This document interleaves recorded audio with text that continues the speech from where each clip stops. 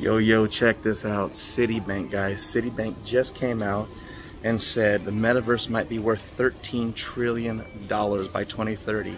Check it out. Why in the world would they say that?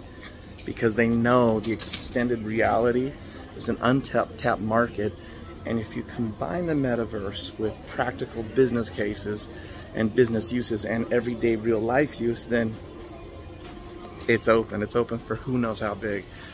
Now, NFTs, once again, if you use the ownership aspect, the digital ownership of common business practices that we use every day, like real estate and card title and whatever, okay, intellectual property, then they are absolutely right, because there's already trillions of dollars of buy-sell of property, whether it be virtual, well, not virtual is what's coming, but real estate, business, or whatever type of property, it's going on every single day.